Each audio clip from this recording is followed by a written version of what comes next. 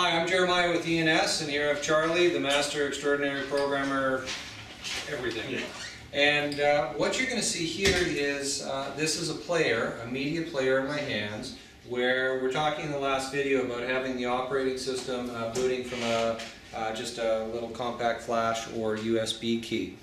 Well, that's it. That's all you have to do, get set up on the network now. So from there, once a unit like this boots from the operating system, it automatically loads into an interface that you can do some pretty cool stuff. And that's what Charlie's going to show now, is the phone application. You want to explain? Yeah, so basically this is using a socket from a phone to the browser. I can do real-time changes to the browser. So let's click digital signs. And as you can see, the sign changed.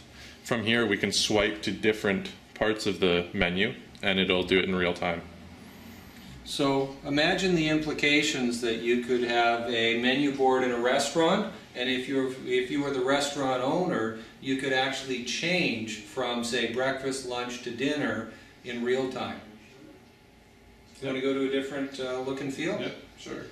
We'll go to the branding. So here's an example of some branding that we've done internally within ENS for different large companies.